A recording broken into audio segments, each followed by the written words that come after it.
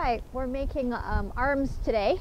This is the form I use to make my arms. It's made out of 6 pieces of 1/2 inch MDF cut to the exact same size using my router, and then glued and screwed together, covered with packing tape so that when the arms are made they do not stick to the form.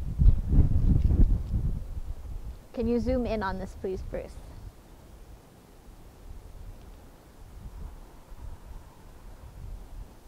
Hi, this is the wood I use to make my arms. It's custom sawn for me. I plane it down to 1/4 of an inch and I use 4 of them, so the arm ends up being an inch thick.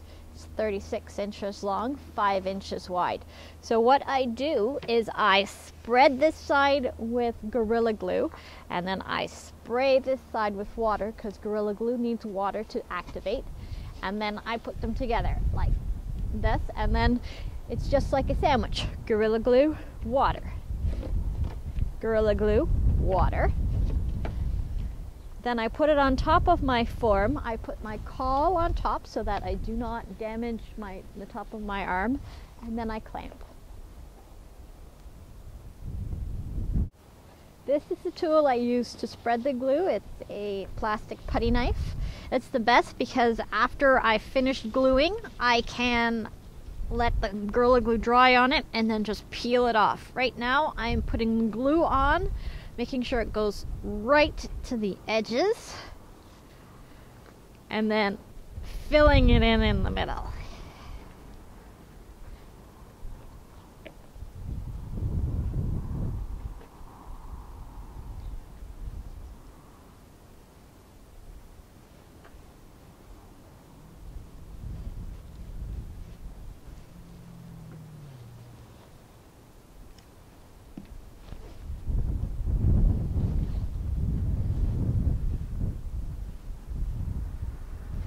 Just like icing a cake.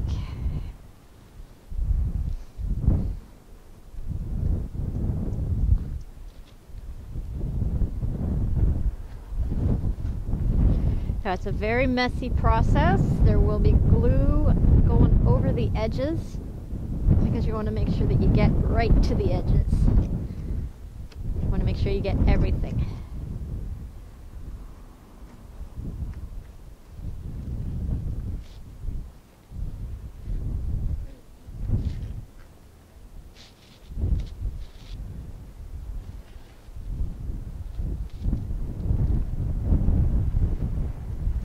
All glued up.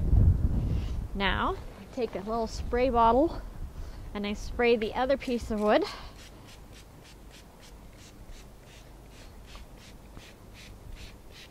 Because you don't need the wood saturated, you just need it damp.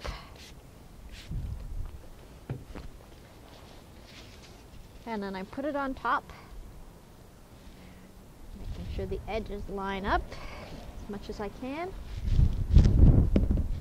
And now I put glue.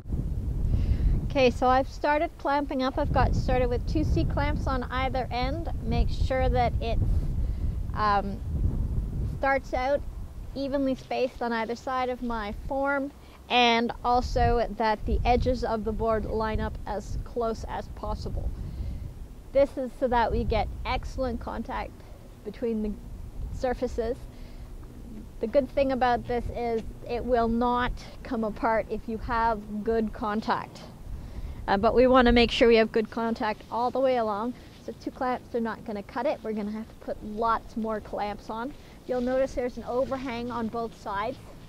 This is because the actual arm is only this long from the beginning to the end of my form. This allows for a misalignment of the boards, so that they stick out a little more than they don't line up perfectly. I cut them off with my chop saw. Also, you'll notice it sticks out on either side of the form. Again, the same thing.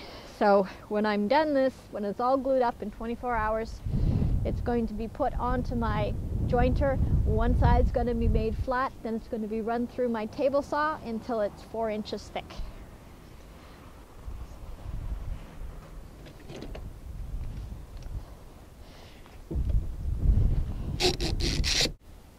So this is the arm all clamped up on its form. The Gorilla Glue, when it's activated, turns into foam. You can see it just ooze out where it's been nice and tightly clamped. This is going to sit in the clamps for 24 hours until it's cured. Then once that's done, I undo all the clamps, and then, as you can see in this example, I run it across my jointer to get one smooth edge, and then I take it over to my table saw and cut it to 4 inches. Then I've got a finished product back here that I will show you in a moment. So here is the finished arm. It's been cut to length, and I've routed over the back and the front. And if Bruce will zoom in, you can see the 4 layers.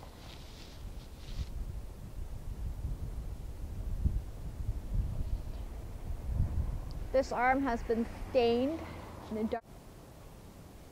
In our next video, we'll be discussing how I make the sides with the rails.